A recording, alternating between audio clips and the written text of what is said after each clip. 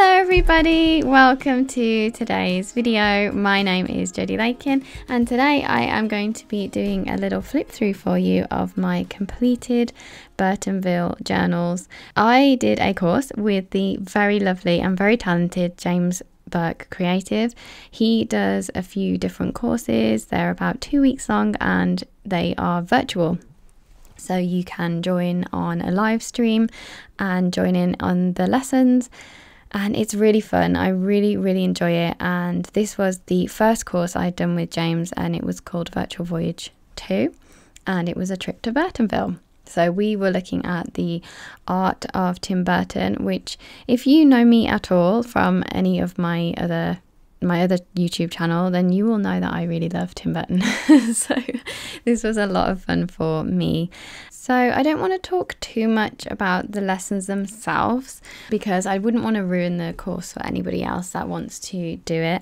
But if you're looking at this and you sort of are interested, then the courses are still available. You just won't have the live element to the course, to this one in particular.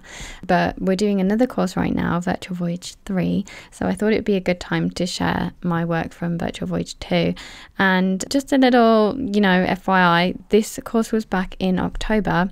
And it has taken me up until now to actually complete it. So there is so much content to sort of absorb and do what you like with. And I really enjoyed doing it at the time, but I also really enjoyed catching up on the lessons and having the time to, I came back after work and I'd have a little drawing to do. I'd have some inspiration there already for me. And I really enjoyed exploring this kind of style. It was very comfortable for me because I don't think it is too far from what I would naturally want to draw like. I remember when I was a child, maybe a teenager, I would try to draw like Tim Burton, or even that just is what felt natural to me, to sort of draw more scribbly drawings. I remember I would always draw with a ballpoint pen, nothing else. I would always draw with a ballpoint pen. So going back to this style was really comfortable for me, and I felt happy to be able to get a little bit of that sort of innocent style back. I'm sorry, did you just hear the train? The train just went past my house. I love some of the pieces that I did in this book, especially this one I'm showing right now, the Valentine's Day one. I just love how full the pages look and how complete they look as a piece as well. And I think too, it's important to note that not every picture in this completed journal I'm happy with. I've definitely explored different styles and I think that's okay too. The picture I'm showing now, I'm not so keen on the Corpse Bride ones. I just couldn't really get it. I couldn't really get it in my style, what I wanted exactly. So I think that's okay to kind of not be happy with the completed picture, because then you've still learned something from it and you've still gained something from it that you maybe don't like that style, and that's okay too, because it just made me think, okay, well, I'm not so keen on that, so I can do this other style next time. These two pieces I showed on my channel, and what I like about them is that even though they are inspired by Tim Burton, you really wouldn't be able to tell necessarily. You might say, oh, it might be inspired by Tim Burton, but it's not exactly his style. So that's kind of what I mean when I say you take elements away from the lessons that you have and then you can put them in your own style. This one I don't like. This one I hate. As you can see, I put a big X across the screen with my hands. I don't like that Monsters on the Shelf one. I just couldn't get it to work for me, but that's okay too. If something doesn't work out for you, then you can always collage over it after or do something else. But I thought I'd leave it alone for now because I just hated it that much. Yeah, I think it was the colours I used, to be honest, but never mind, you live and learn. This is the smaller journal where at first I used it to sort of jot down any ideas I had, and sort of any pre-sketches, that's not what you call it, tests for my final piece drawing. So this is what I'm showing you now, how it actually turned out to my sort of tests of the character. The character, it's not a character, it's me. So I did a few more for the family portrait, and then I also did the Ikebana lesson, which I really enjoyed. But I went onto YouTube and I decided to do a little bit of a sketch flicks of the Ikebana flowers. So that's what that page is, and I really recommend that. It was actually really relaxing. This page is, again, just more of the practicing for what I wanted to do for Corpse Bride. Originally they were just sketches, but I decided to add a bit of paint on there, and I do prefer them. This page I absolutely love. We've got the little trick or treaters, and this was so much fun to do, and just really like loose and fun style.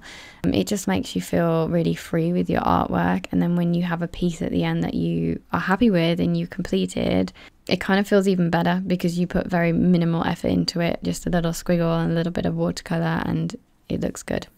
This one was done on the Halloween party, and I loved this. I really didn't think I would like it. I'm not keen on the whole half face thing, but I did actually really enjoy it. Again, it gave me a little bit of freedom with the watercolor, and I liked the way it turned out. These little creatures were sort of from the Tim Burton inspiration, the loose style, the big eyes, the eyelashes, that kind of thing, long arms. But as you can see, they are very different style. They're quite cutesy and colourful, and I think that's where my style really does change from the sort of dark, creepy side of Tim Burton, which I love too, by the way. But I definitely like a more cutesy look to my pictures, and I'm just showing you how I even used some of these characters in my little Valentine's zine there that I did last week actually. And then here we have like my own little version of Jack and Sally, really cutesy, and I really like those two. And then we have Lydia and Beetlejuice. Yeah, I really love that Jack and Sally on the left. And then very last thing I did was my 24-hour journal. I did this from the 11th to the 12th of February. And as you can see, I did it a very different style again, just really bright colours. And I think that's just because so much time has passed since this course actually started, which was in October. So in October I was feeling all, you know, Halloween-y. And then we get to here, and I'm feeling more brightly coloured now that the snow is melting. You can probably hear it actually melting off the roof. Can't wait for the cherry blossom. On this page, I did a little test of the watercolours. So I did a little test watercolour tree, swatch tree, and I wanted to do all the watercolours on there. I really wasn't sure how it would turn out, but I do like it, but maybe not with the page next to it. I don't think it goes that well, but that's fine. And then we did a little lunchtime page, and then I did my Dungeons and Dragons character. I made a character for Dungeons and Dragons. This is her. Her name is Hebe. But I wanted to paint her because that was the day that I made her. And then I did Off to Dreamland, which is really cute. So yeah, that is both of my completed journals for Virtual Voyage 2, but I have 3 coming up. So I really enjoyed it. It's so much fun. I'll leave all the information down below for James's courses. And yeah, I love it. I highly recommend it. And yeah, thanks to James and Steve for such a wonderful course that they put together. I will see you guys next Sunday with a new video. And thank you so much to everyone that subscribed and liked my video. And yeah, I'll see you next Sunday with a new video. Take care, everybody. Bye.